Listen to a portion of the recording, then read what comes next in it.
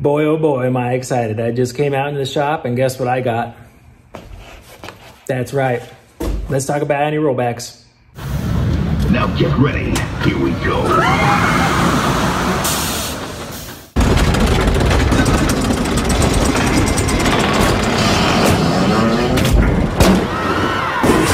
Well, this has given me a lot to think about. Ladies and gentlemen, welcome back to the Ryan Ride Mechanic channel. How the heck are you doing today? On today's video, I want to talk about anti-rollbacks. Okay, so let's get into it. When a roller coaster train goes up the lift hill, it's being carried by a chain dog. Well, what happens if the chain dog breaks? Well, this actually happened to me when I was working at the park. We had a train go up the lift, it tried to catch, and then the chain dog catastrophically snapped in half, causing the train to roll backwards down into the brakes. Now, this was a boomerang, so it was designed to roll backwards, but most rides aren't designed to roll backwards down the lift. So what else would happen? Let's see. What happens if you got on the lift hill and the chain snapped? Well, we've seen videos of things like that where the chain snapped and the vehicle started to roll backwards, but they put things on there to prevent that. These are called anti-rollbacks, and they're typically the teeth that go up the lift hill. In this video, you're going to hear me refer to these a lot. Instead of saying the full anti-rollbacks each time, I'm simply just going to refer to them as ARBs, standing for anti-rollbacks. So let's talk about the types of anti-rollbacks. The most common type of anti-rollback is simply a dog or a ratchet, depending on the manufacturer. These things are mechanical in nature, and they're typically a big solid piece of steel, something that looks kind of like this. This is just a cheap knockoff of a B&M anti-rollback. Essentially, this is the entire dog or safety ratchet, as B&M calls it. And then this little piece down here at the bottom is simply a piece of urethane or rubber at the bottom that helps silence it as it's running up the lift hill. Gerstlauer, infinity coasters, things like that, bigger B&M dive coasters, they like to use 2 to 4 safety ratchets per coach to keep the train evenly weighted when it stops on both sides. The majority of B&M trains use 4 anti-rollbacks, and they're pretty much evenly spaced. They start about coach 2 and run back, and the last one is on coach, depending on the length of the train, the last one's on coach 7 or 8. And they're evenly spaced about every other coach in between that. This comment's kind of out of place for this video right in this spot here, but vertical lift hills, like silent vertical lift hills that you find on a lot of the Gerstlauer infinity coasters, they use brake fins or eddy current fins going up the lift hill, and that's in conjunction with the brake on the motor itself. So when they stop, the brake on the chain becomes the anti-rollback, but a lot of them are simply just designed to open the brake and let the train roll backwards down to make for a quick evacuation on a vertical lift. So we'll talk about the dog's receiver now. Going up the lift hill, this is the big toothed rail you see going up there. That's a lot of what manufacturers, a lot of them call that simply toothed rail or safety rail or ratchet rail, something along those lines going up the lift hill. Been tearing up some cardboard for this. So as you can see, a section of this pretty much looks like this. That's pretty much what it is. And the way this is that your dog or ratchet will come up here and pretty much drag along this guy, then drop into place, and then back over here, drop into place again, then back over here. So every time you hear this dog clunk down into place like that, this is the click that you're hearing as the train goes up the lift hill.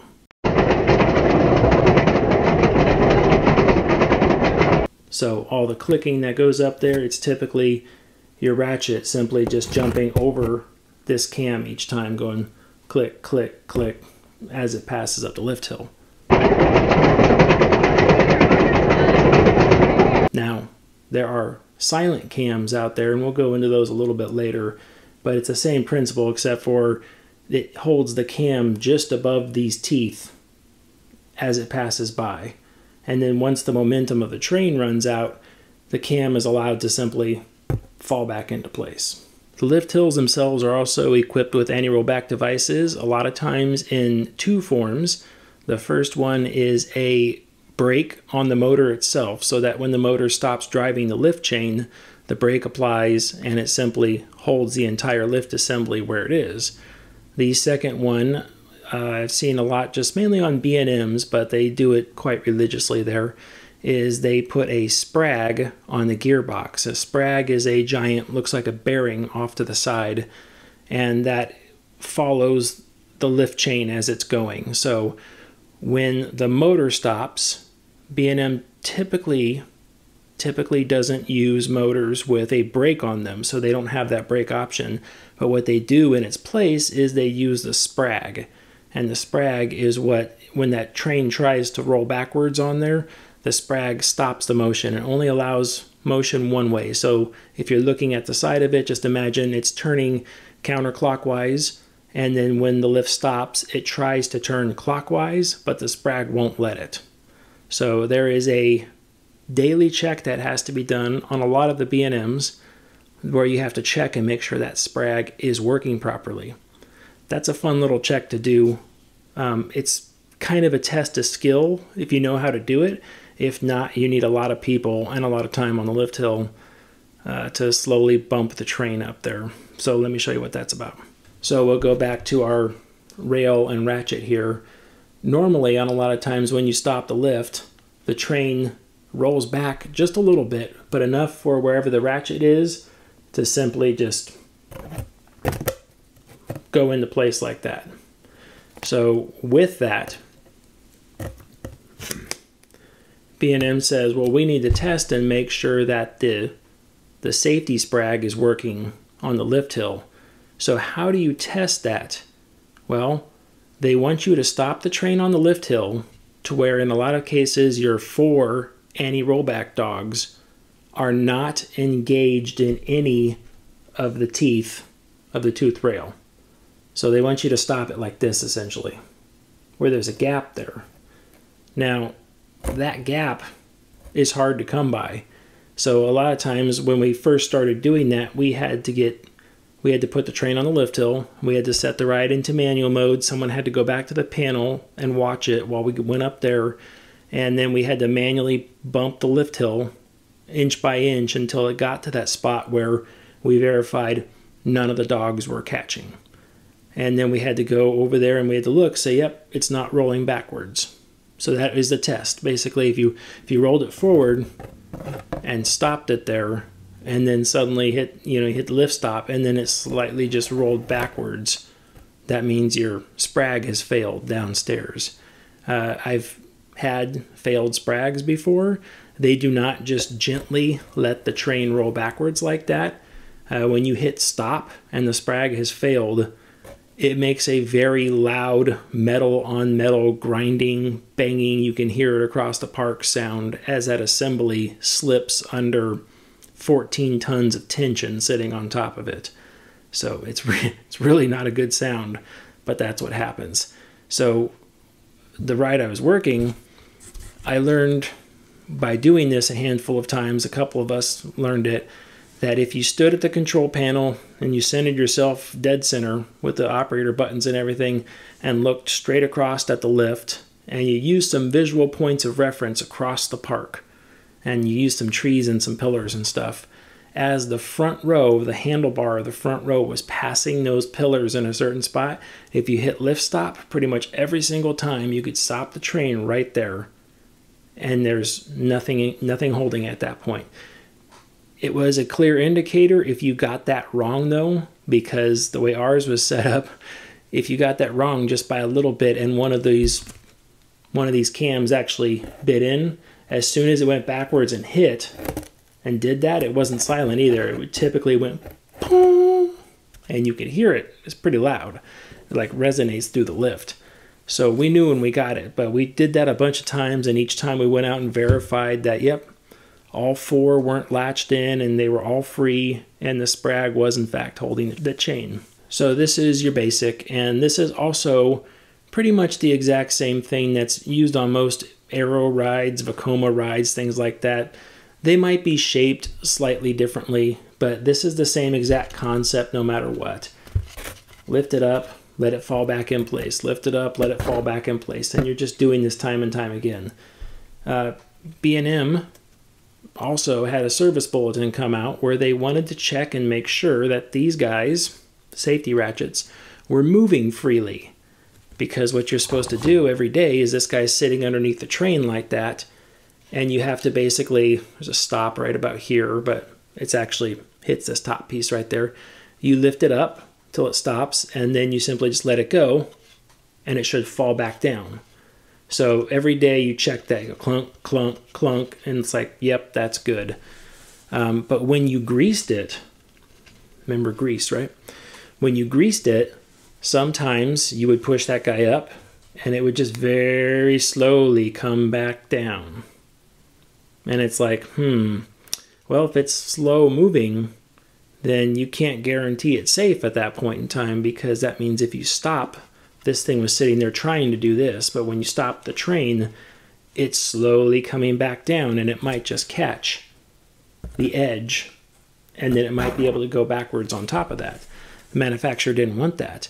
So what they did on a lot of rides, you could see them, they're very hard to catch. I wanted to get video of this, but not being near a park to take it, it was pretty difficult. They're very hard to catch, but typically around the transfer area, somewhere around the station in that general area. B&M actually gave us ours, and they gave us instructions on how to mount it and where to mount it, and all the measurements of where it was exactly supposed to be and how it was supposed to tie into the control system. So I'm imagining every park that got this retrofit or this check was got the same type of information according to their ride where they needed to put it. So it's not like every B&M here it is, but a lot of them it's right as it leaves a transfer. And it's pretty cool. What it is just a big lobe. It's a UHMW, which is ultra high molecular weight plastic. So it's a big lobe that just sits there on the track. And there's two sets of proximity sensors. There's actually, I believe, 3, if I remember properly. There's one on the front side of the lobe, direction of travel. So as it comes up to the lobe, there's one. And then on the back side of the lobe, but not directly on the back side, there is another one that's a little bit further out. And then on the right-hand side, or on the left-hand side of that, there was another proximity sensor setting there. And then what would happen is as you would advance the train from transfer, maybe it was a service break, into the station, what would happen is that proximity sensor hanging on the left-hand side would count the chain dogs passing by. So for a lot of B&Ms, it's 2. So as it passed by, it would count 1, 2. And then the ride would know that the chain dog, kind of like your cam, wasn't stuck up. So the chain dog, it was down, and as it passed by, the sensor went click, yep, that's 1. And then as the next one came by, it went click, yep, there's 2. It did the same thing for the anti-rollbacks, but it actually checked the function of the anti-rollback safety ratchet in this case. So what would happen is as it comes up, as the train's coming this way, the first sensor before the lobe would simply detect that the anti-rollback ratchet was there. And it would say, yep, and it would count 1, 2, 3, 4 as they passed by. As it hit the curved lobe, it would hit the lobe and then lift the anti-rollback up. And then as the train passed by, it would let it drop back down. Now, as the lobe ended, right at the end of the lobe, but just about this far away, about 8-10 inches away, was another proximity sensor. So what that did is that allowed that if my lobe was like this and the ratchet came up and it was too slow, it was stuck up there, like I greased it too much that day, it would go over this and it would just continue right over that proximity sensor and it wouldn't fall down. It'd eventually fall down, but it wouldn't fall down. So it would fault the ride. As soon as the combs came up, a lot of cases there's combs on a floorless coaster. If you're inverted, it would just be when it comes to the home position and stops in there, same with a stand-up. They would fault and it would say that there was a safety ratchet or anti-rollback ratchet mismatch count. So The ride was supposed to count incoming to that lobe 4, outgoing 4. So a lot of times what would happen is it would count 4 coming in and then 3 on the backside. So you knew that one of your ratchets wasn't working properly. Now, we first said, well, like, doesn't it give us a logic error and say, like, well, we know it was ratchet number 2 or ratchet number 4, but I've had it only one time since they installed it, and it was really obvious when we pulled the train off. So it was a safety issue, so it was like, okay, as soon as the thing happened, we unloaded that train. We had to send it around again because the train in the back was loaded with people also as well. And then we had to pause operation of the ride, and when that train came back into transfer, we went ahead and switched the transfer mode on, moved the train over, put it away in the work bay. Then we went out there to check it. And it was pretty easy. It's like, well, this one's kind of sluggish, yeah. Well, this one's kind of sluggish. And then you came up to the one, and you were just like,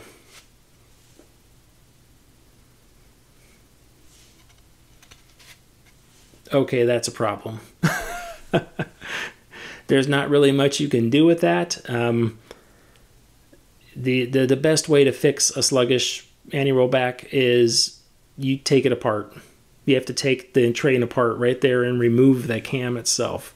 Because the one time we had that happen, it was a newer person working on the ride, and the B&Ms are very particular. They use some really, really heavy-duty grease for big pivot components, and they use some lighter weight stuff for things that have to move freely, and then some really light stuff for the same type of devices but in the restraints. So what had happened is that the mechanic at the time put the heavyweight grease inside of the safety ratchet, and it caused it to become very slow. Well, we tried for a little bit. We tried, well, can we flush the grease out with something? But the tolerances were too tight. It just wasn't pushing through. We were making it worse.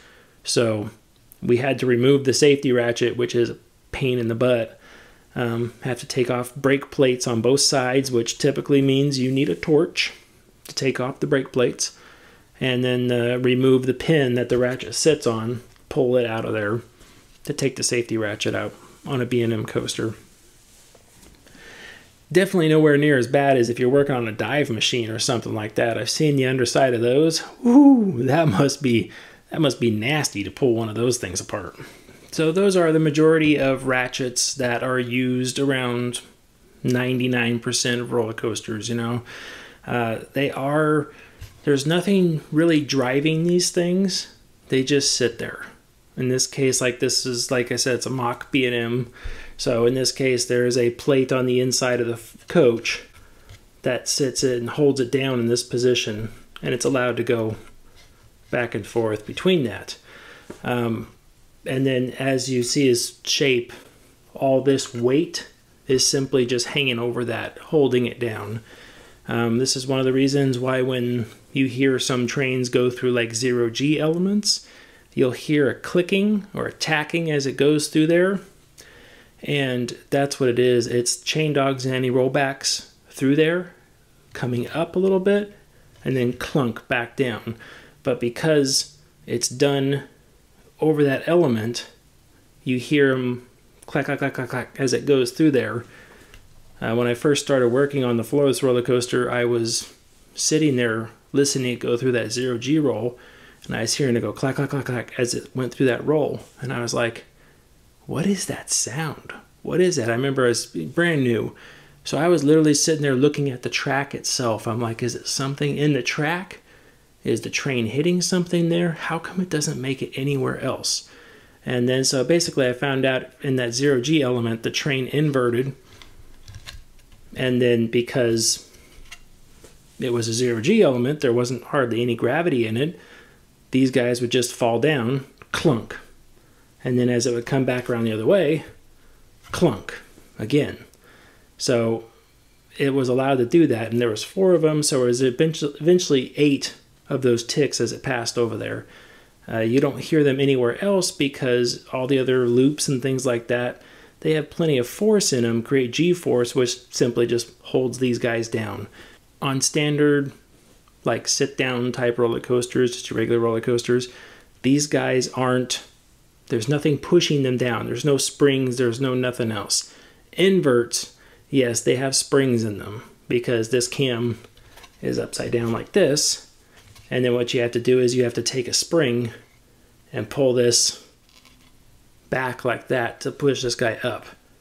And then some manufacturers simply just use, it's shaped differently, of course. And then some manufacturers will just use the shape, and basically it just uses a counterweight to hold this up in the air. And they also use a spring, but it's mainly just a weight cantilevered off the other side. The next one I want to talk about is pretty much the only other one out there.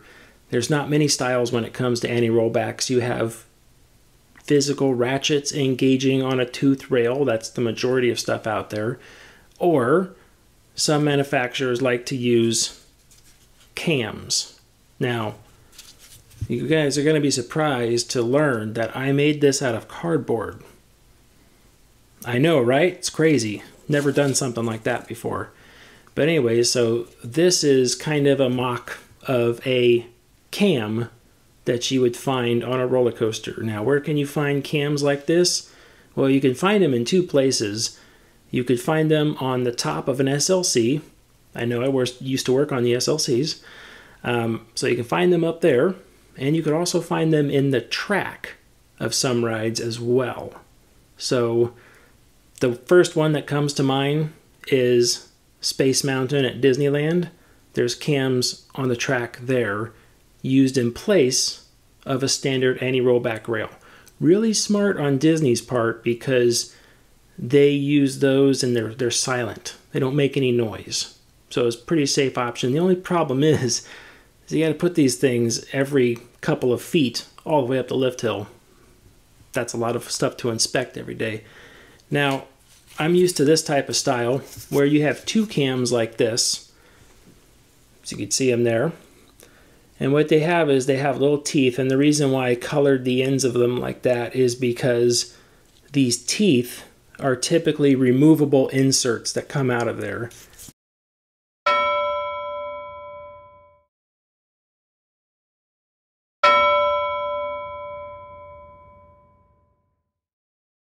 And you can put new ones in there. That way when they wear down, you can just replace them with new stuff. There's a measurement that Vekoma gave and says they can't be worn below, it was like 2 millimeters. We replaced them every year, but we took one time and ground it down to 2 millimeters. Holy crap, there was nothing left. And that's pretty amazing. Vekoma says that works with that much material missing, because it was like, whew, man, there was nothing left on those things. So the way these work is they sit here like this, and then they, either the brake fin or the fin on the track comes through and then causes these guys to open as it passes through in the center.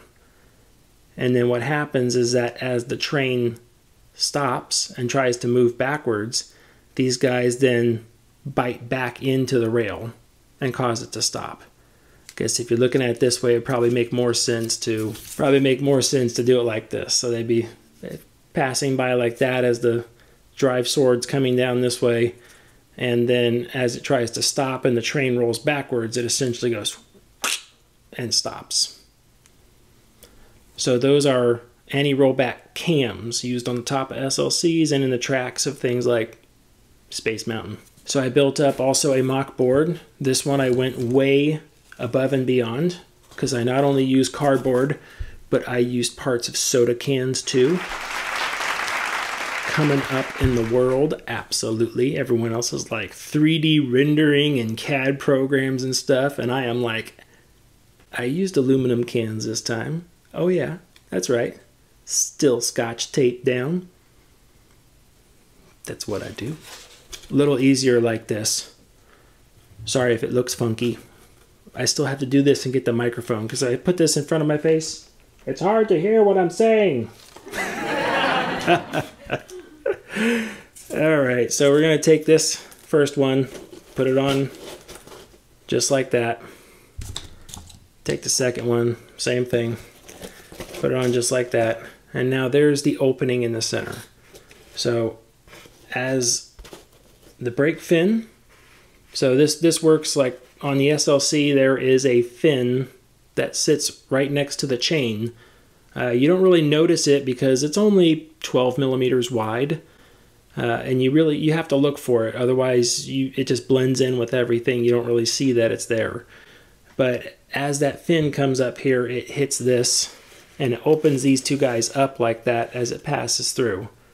And then they're also spring-loaded back down. So that would be the engaged right there. So if we spring load these real quick, hold on. I know what you're saying, and yes, I'm working on spring loading cardboard.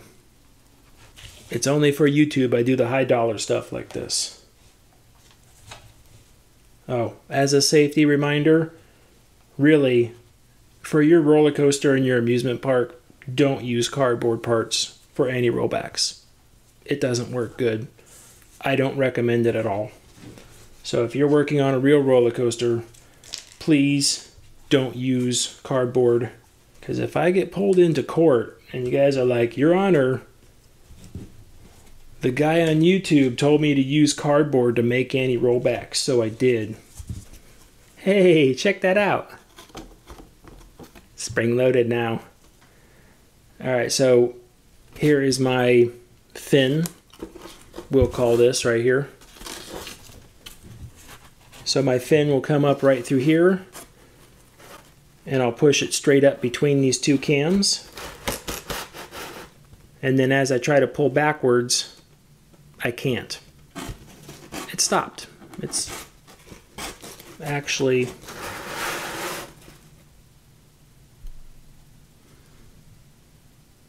Hey, check it out. I just made a cardboard anti-rollback.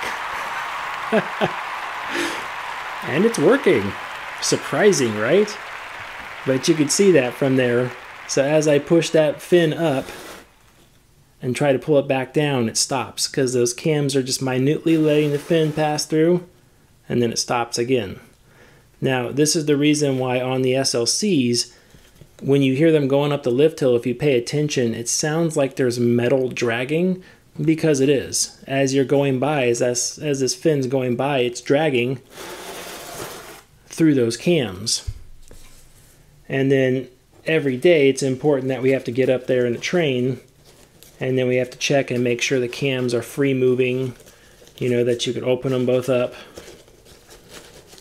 like that, and they spring back on their own, and they meet back somewhere in the center. The cams find their own center, because even if I left them like this and then I sent the ride out the first time, the brake fin will come back in, or the anti-rollback fin will come back in, and it will naturally just find its center again as soon as it opens the first time, and then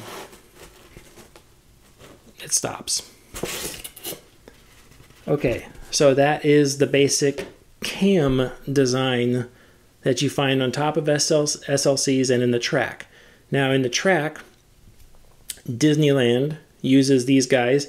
So this is mounted in the train of the SLC. In fact, if you're sitting there, wear it like a hat. If you're sitting there in the train, this guy sits on the left-hand side right overhead like that. That's where it is. Disney on Space Mountain, these guys are actually mounted all over the place on the 3 lift hills. I found a really nice video of, it's not quite a lights on video, but it's got the infrared camera so you could see it, and we'll take a look at that.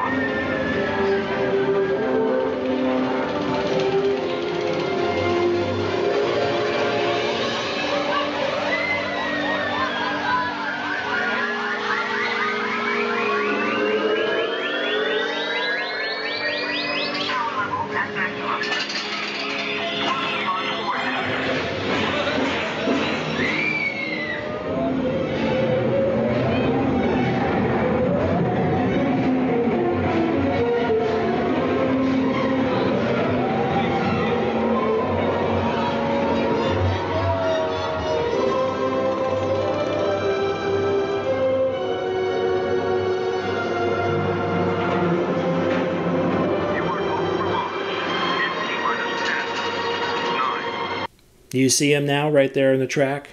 You see there's just a whole bunch of these cam segments. Now, Disney, since that drive fin or the brake fin down the center, since Disney's brake fin is not going to be consumable by this guy, what they actually did to make it even quieter is they replaced the tooth on both sides with urethane. That's why they look rounded out really far and they look kind of really thick and bulky on the end, because it's essentially rubber on the end of those. So as it drags through, there's no noise as it passes through there.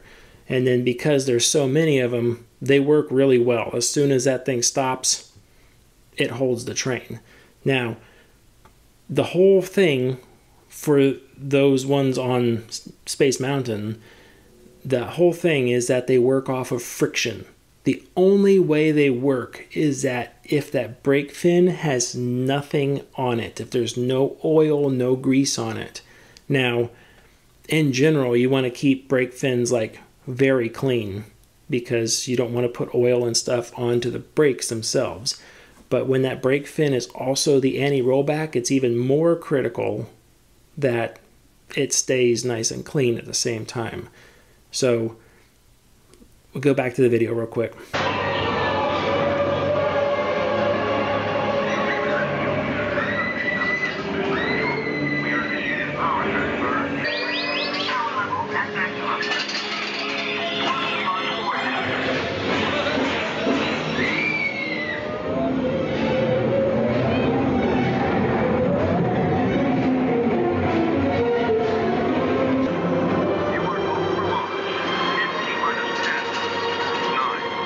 Okay, so really nice video, right? I like it. Thank you very much for letting me use that video. I do appreciate that.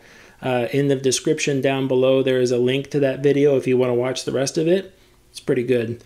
But these guys are all over the lift hills on Space Mountain, and then they also use them in a very unique way in the station area too.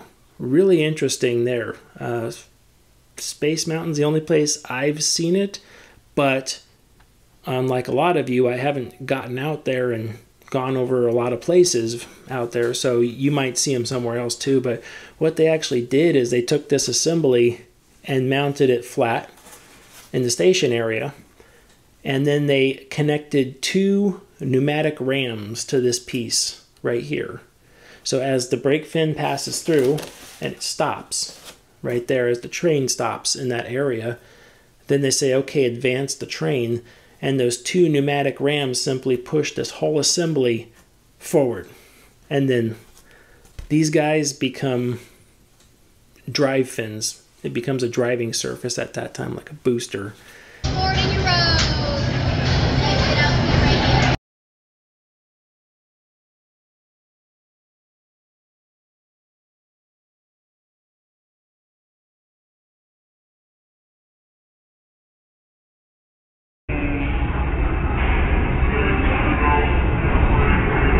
So I thought that was really interesting. They got these all over the place in there. I talked with one person who had much knowledge of that park, way more. He worked there for a very long time. He said one of the key things about that whole area for Space Mountain was simply just keeping it clean, because you'd have parts and pieces coming off of everything, and they'd all wound up down there at the bottom of the ride. And the mechanics weren't taking that much care of it. They were doing a good job maintaining it, but no one went out and cleaned the ride. And some people might say, oh, like, what's the difference? What does that matter? Because if I walk an infield of a ride and I find a component down there, well, I'm going to stop and figure out where that component came from. But they weren't doing that. So they would do their inspection of the trains, and they would do their inspection of the track, and everything would be signed off, and the ride was safe, and it was opened up. There's nothing wrong with that. But down in the infield area, there was all sorts of parts and pieces to everything. You know, cam springs and things like that that would break, little, like when they lost the urethane pads on some of them, they would just fall down to the ground, and they would just leave them there at the time. So the guy who I was talking with says, well, one of the first things he did was simply just, it was a full evening and simply just cleaned the base of the ride to get all the parts and pieces out of there. I thought that was interesting. At this point in the video, if you haven't already, please make sure you like and subscribe and give me some comments down there. Let me know if you got any fun stories to add on to these. And then let me know if you want to see something for topics in the future too. I'm always up for new stuff. I've got a list of things that I'm making, but sometimes somebody says something and I'm like, oh yeah, let's do that one real quick. That really sounds like fun. I do enjoy getting that information. You guys come up with a lot of good ideas for videos, so let me know if you got them. You can also email me at ryantheridermechanic@yahoo.com. Let's get back into the video. The way I tell people to inspect roller coasters, again, you've got to look down to look up, because if you snap a structure bolt way up 200 feet in the air, you're not going to necessarily see that structure bolt was broken, especially because I've had them stick halfway in. Like, the bottom looks just fine. The top, the head is missing, but it's still, the shank and the nut is still painted and everything on the bottom side. Looked perfect. But in that area, I found this 30 millimeter head sitting there that was painted the same color as the ride, and it was freshly sheared off the back. And it was like, uh-oh. I didn't need binoculars. I didn't need anything else to see and find out where that was. I simply knew if it was on the ground, I knew it wasn't up there. So those are your two main styles. You have your safety ratchet, dog, and your cam style, whether it be the cams on the train or the cams on the track. But those are your main styles right there. And then you have secondaries like the sprag on the lift chain and the brake on the motor. Some rides used both of those things to create the anti-rollback system. One thing that comes to mind is water rides. We had a Intamin shoot-to-shoots, and that ride used, let's see, it had 10 anti-rollbacks going up the lift hill and an 11th one on the motor itself. So the shoot-to-shoot rides use two chains running in parallel with each other with a bunch of Bongozi boards stretched across it. Bongozi boards are super heavy. And basically what they did is they passed the chain through sprockets, and each one of the sprockets, they were in sets, so it was 5 sets going all the way up. From the bottom to the top, 1, 2, 3, 4, 5. And they passed it through those sprockets with a retention plate so the chain couldn't hop up and over the sprocket, and the sprocket had the sprag underneath it. So there was essentially 10 sprags going up the lift hill, and then on the motor at the very top on the other side where both the bull wheels were that turned both the chains in unison, that drive assembly had another sprag on the outside of that made the 11th sprag. But that was the anti-rollback system for the shoots ride. Man, say that fast. And there was really no way to check that. We put both boats, which were very heavy, on that lift hill and stopped it. Nothing happened. But the only real way to check that would be to find some starting and stopping where the chain wasn't quite there and then try to rotate the gear backwards. But the way sprags work, they're so finite, you can't find that.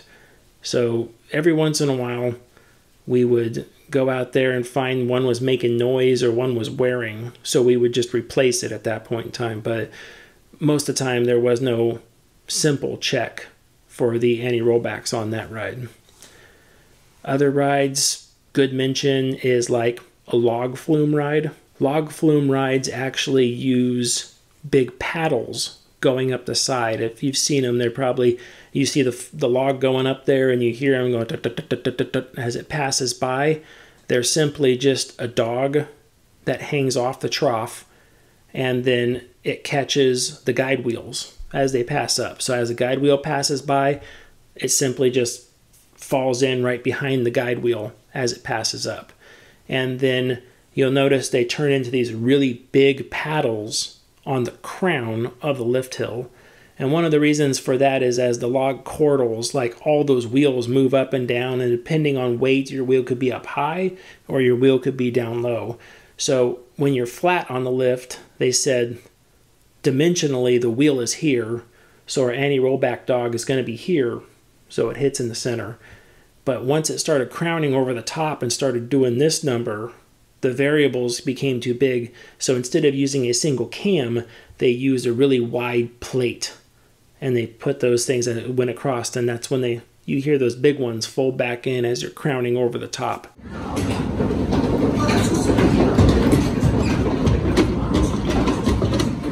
So we'll go over this one also real quick. I made this one up as well. I don't know if you could tell. I know it looks like it's directly off of a roller coaster, but it's not. I actually made this out of cardboard as well.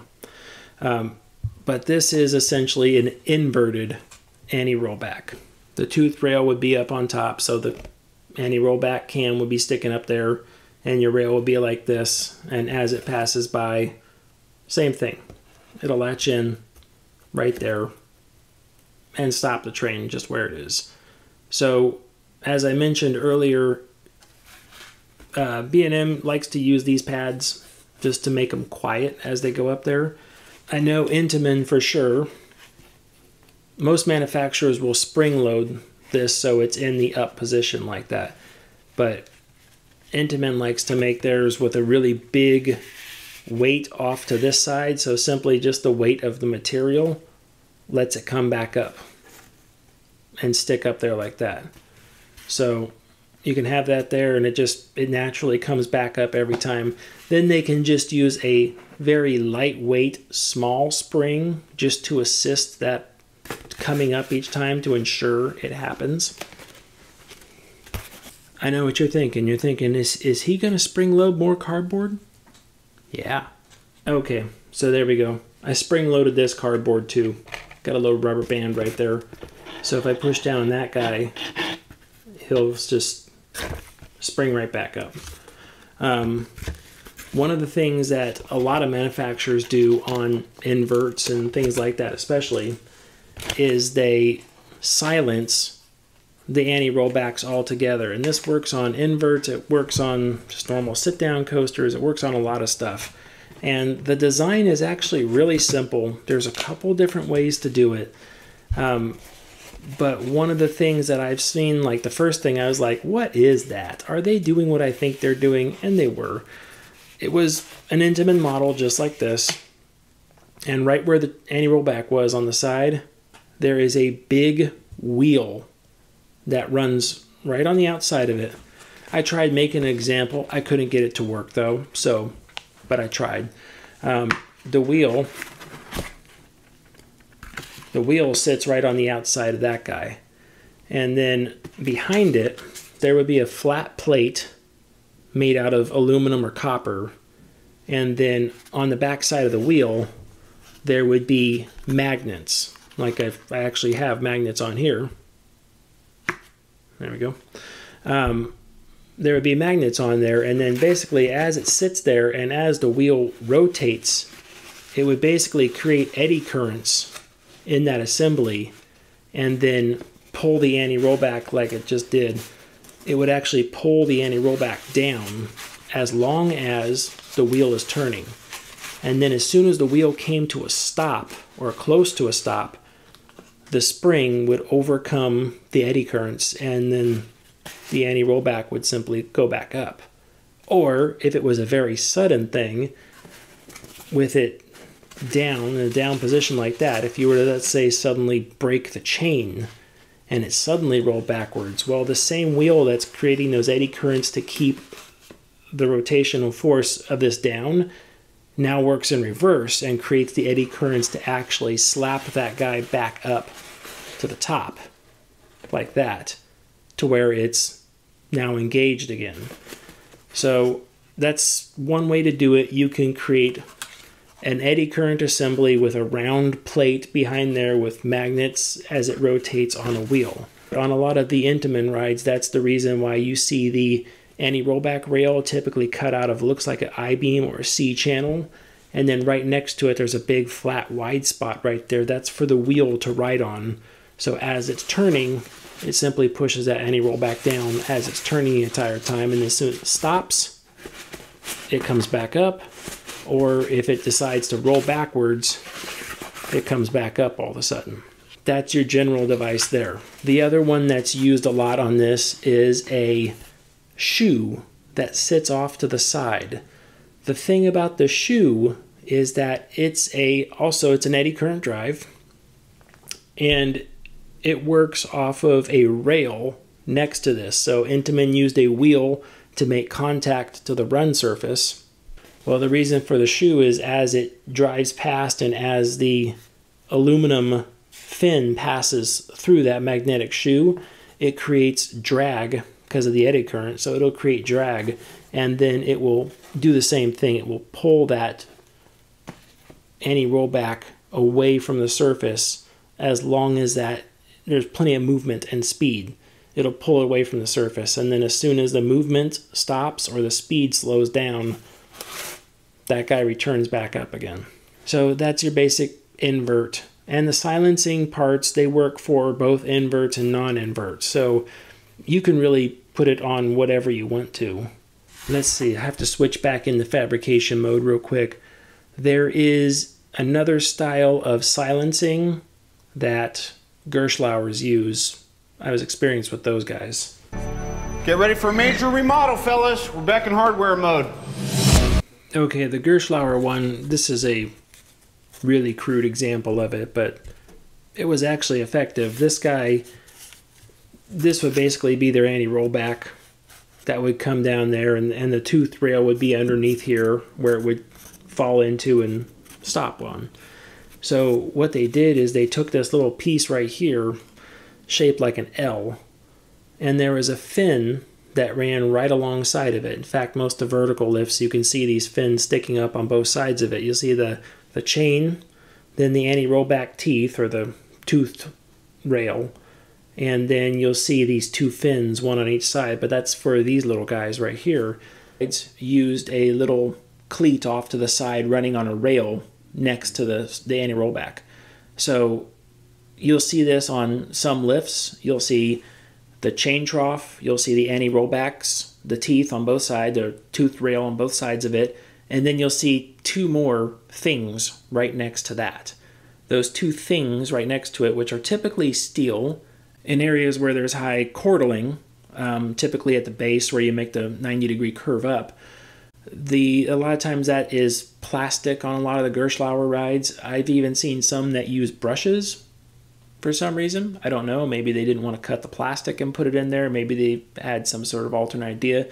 But that is to keep the anti-rollbacks up away from the teeth as the train starts to go up. These two fins, one on each side, but that's for these little guys right here. It's really simple. It's shaped like an L. In fact, if you bend this,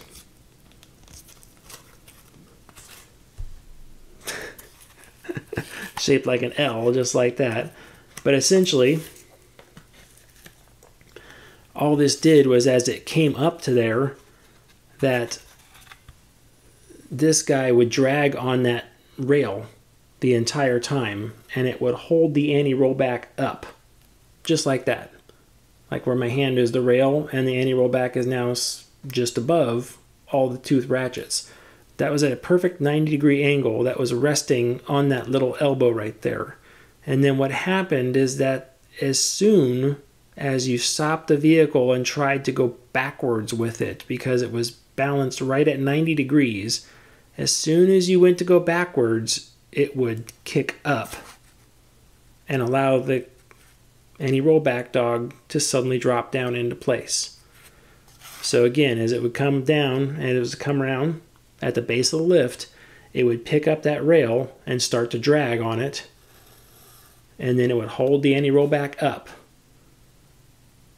And then when the train stopped going up the lift hill, as soon as that tried to roll backwards, that little bracket would simply just fold back underneath, and then the whole thing would drop back down and bite in. Very effective, very easy to maintain. That little L piece that's coming off the side, that guy was kind of consumable because it did wear on that rail the entire time, and they get little U-grooves worn into them. Have to replace them, but they're very small, very easy. And then the stops and stuff that were in there were simply just machined out of the anti-rollback dog. Very simple. But I noticed, I see on a lot of the vertical lifts, Gerstlauer still uses those for lifts where they do use a tooth and rail application, not the anti-rollback free lifts that some of the vertical lifts use, where they have the brake fin sitting off there. Okay, so one of the questions I got is, why are they only used on lift hills? So for that, they're talking about older wooden roller coasters. You probably see these on some old wooden roller coasters. As you go up and over the hill, like right at the very top of the hill, a lot of times you'll see anti-rollback teeth sitting there as you go up and over. Those are anti-rollback teeth, yes, but those are not for true anti-rollbacks. What those are is their convenience teeth. So as the train goes up and over them, they do use the anti-rollback dogs on the train. They do ratchet over them as it goes up and over, but they're there for those days when that thing is running really slow and it possibly is going to valley. So as it goes up and over those, they start ratcheting, and then if the train slows down too far, they simply stop right there and the train is held there. It's more convenience than anything else, because if that train rolled backwards at that point in time, it can go all the way down to the bottom. Of course, that's valleyed. It can valley all the way down at the bottom, and then you have to end up pulling that train up and over those hills. So they kind of said, well, why don't we just stop it at the top if we can? So they did that. One of the downsides to that is that those teeth that are on the track wear down super fast, because they just get hammered by the anti-rollbacks as they cross over those at a high rate of speed for the days when the ride is running fast and you have no issues with it. So they just hammer those things as it passes by there. So those teeth get worn down super fast. And then at the same time, your anti-rollbacks on the train, the dogs themselves, really take a beating. They start getting mushroomed out, and then you have to grind them back in the profile, and you can only do that a couple of times before the entire dog needs to be replaced. And if they're going over those things fast and they're slapping and they're banging underneath the train, that means you're starting to wear down your pivots and things like that too, where the whole, lots of times they're weldments, which just means they're multiple components welded together. But your weldment that holds that whole assembly probably is going to have to be replaced too. So it's much easier on all the equipment if you don't put those convenience anti-rollbacks in the track. But the downside is that if it does valley, it's quite a mess to recover. But that's you won't see that a lot on newer roller coasters made out of wood, simply because they run the things much faster these days. A lot of the GCIs, I know that GCI I used to work on had them as well.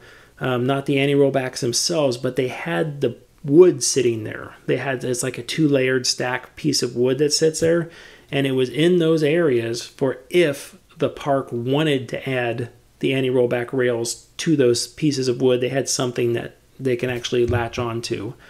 But our park never put those on, and I see GCI put those on a handful of their models just as a convenience thing, but I see other parks didn't put those on as well too.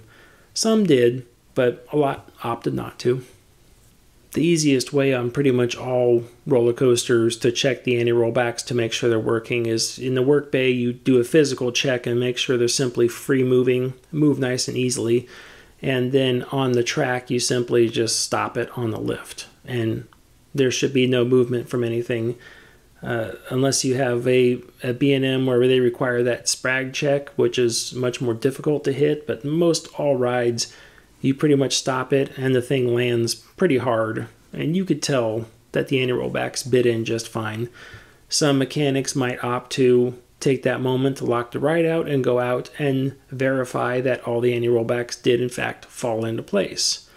Kind of overkill, honestly, in my opinion. If you've tested the dog and the cam assembly in the station and you know that they move freely and work freely, then them all biting in on the rail is just a set of circumstances that line up, because it's like, yeah, you're eventually going to have one that is just missed the tooth in the right spot due to where the train was, how it rolled back, all that other stuff. And then are you going to sideline the train trying to figure out why it just landed funny? Probably not. It's working fine. It did its job. When you get up into bigger rides like the dive coasters out there like B&M makes, those got some big anti-rollbacks underneath those things. Probably because the train is so wide, they need one on each side, which makes sense if you think about it, because the train is really wide. It's got a lot of weight off to both sides. When you stop the train and let it roll backwards and let it catch, if you catch one side, even though you're only talking about 300 millimeters between the two dogs, but if you stop and only catch it on one dog, that means it puts all your weight cantilevered against the wheel carriers in a triangle like that. So you've got the anti-rollback dog holding there, and then the whole thing is twisting against the wheel carriers and that one dog, as opposed to if you put two dogs on there and let them both catch at the same exact time, then the weight is sitting evenly. There's hardly any pressure on the wheel carriers. Much better assembly. The last thing I could think of, have you ever been riding on a train where it sounds like the anti-rollbacks are not uniform? They're kind of making an odd sound as they go up. It's not an even click, click, click, click. It's just, they're kind of like dancing. Typically what that is multiple anti-rollbacks that are nice and loose. They're simply just hitting at different frequencies. Some may fall back down fast, some may fall back down a little slow. And between all the anti-rollbacks in the train all the way up there, the speed and the harmonics of everything working, they kind of make that funky sound.